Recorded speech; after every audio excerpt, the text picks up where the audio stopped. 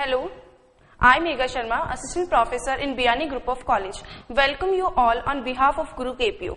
Today I'm going to deliver a lecture on linear differential equation. What is a linear differential equation? An equation of the form dy by dx plus p into y is equal to q, where p and q are the function of x, is called linear differential equation of first order.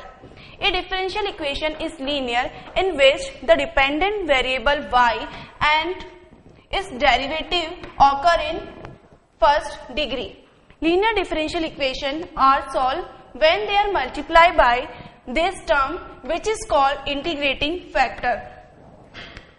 Because by the multiplication of this term, the left hand side of equation become perfect.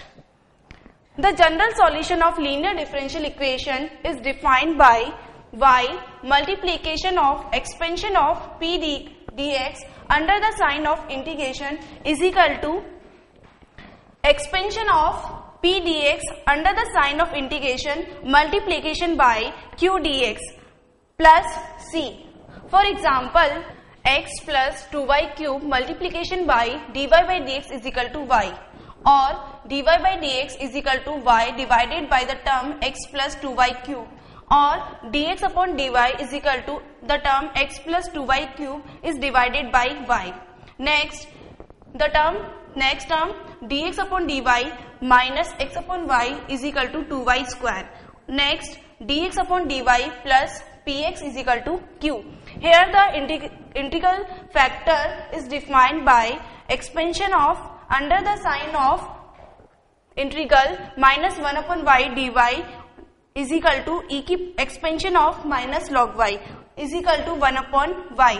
Therefore, the required solution of linear differential equation is defined by x multiplication the term 1 upon y is equal to 1 upon y's multiplication by 2y square under the sign of integration with respect to y plus c is equal to y square plus c.